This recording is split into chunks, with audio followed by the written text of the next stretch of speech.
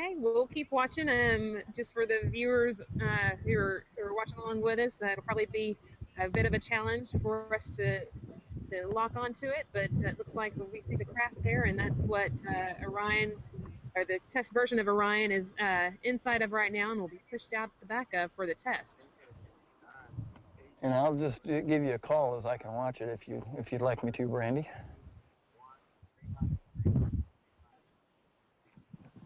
We're out of the airplane. A good initial extraction.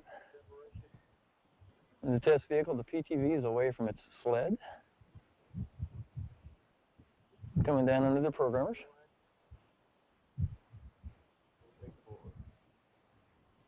Looks good so far.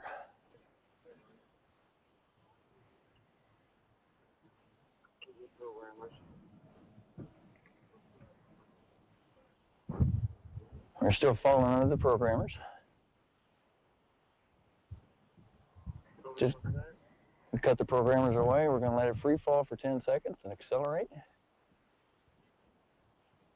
And Stu, tell us again what that free fall does.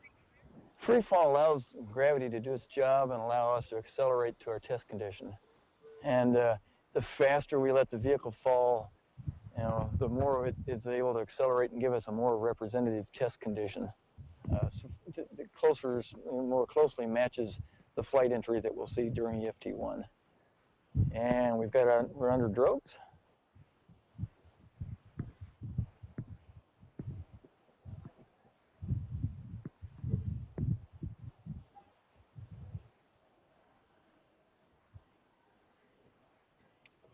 So we've had a good forward bay cover separation. I'm just tracking the PTV, the test vehicle, at the moment on my binoculars.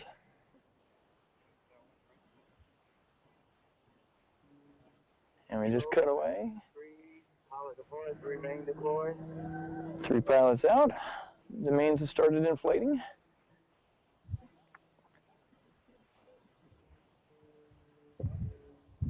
Just heard the pop from the chute inflating. I don't know if Brad has this on camera. One chute's inflated, the other 2 are not yet. This was one of our other planned test objectives, which was simulating.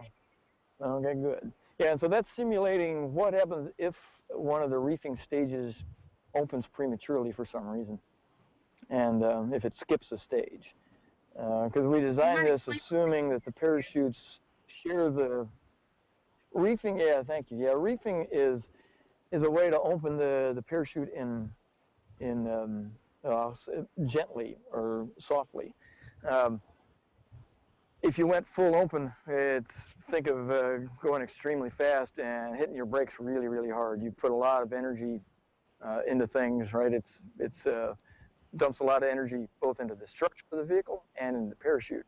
And so we have ropes that constrain the diameter of the parachute, and they have pyrotechnic timers that allow them to open up, say, 10% initially, and then I think, I don't know if Molly remembers the exact number, I think it's 10 and then 20%, and then we go full open. And that allows you to open up the chutes gracefully and kind of more slowly spread the energy into the parachutes and into the vehicle. Again, by reefing, you kind of control and manage that energy, and it allows you to not design and carry quite as much mass in the system. Well, it looks great from here. We're seeing a really good view. Thanks for getting that for us. I guess while we watch it make its way down to the ground, we can take a few more questions. We actually have one for Molly from Nick Lopez. Says, what kind of temperatures do you predict you'll see during entry based on your wind tunnel testing? Well, we don't get up to the actual temperatures that we're going to see in flight in the wind tunnel test. But for EFT1, we're predicting a peak surface temperature of around 4,000 degrees Fahrenheit. That's 2 times the temperature of molten lava. And that's just for Orion's first flight test, which isn't going to completely stress the system as far as Orion will once we actually fly Orion's real missions out to the moon and beyond. For those missions, we're going to be seeing peak surface temperatures upwards of 5,000 to 5,200 degrees Fahrenheit. So that brings up another question that we've gotten from Philip online, and he asked, how can the module be adapted for future missions? Does it need to change before the next flights?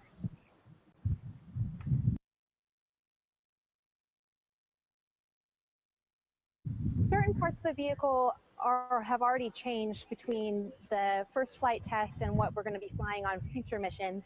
But the material that surrounds the vehicle, we call it its thermal protection system, and that's what protects it from those high temperatures on the surface. It's an insulative layer that's also designed to burn away and take that energy away from the surface. That thickness of that material can change depending on your mission, and then also we'll learn a lot from the Exploration Flight Test 1 or Orion's first flight test, and that will feed into the design for the future flight tests. We might need to adjust certain thicknesses or adjust what material is used for certain regions, and those are the design changes that we'll go into between the first flight test and the second flight test. Great, and it looks like we've got the vehicle touched down now on the desert in Yuma. Everything looking good, Stu? Yes, I don't know if you see so I'm assuming Brad's got the shot, and you see 2 of the 3 parachutes, and they're just starting to deflate. And like I said, the ground winds here today are in the 7, 8, 9 knot range, and these parachutes are very effective, and so one of the things that we have to do is make sure we get them deflated, and the last 2 are hanging on for a little bit. But the vehicle's down. It was a good test, and I saw the forward bay cover. We obviously had a good clean separation. It's down on the ground already. Yeah,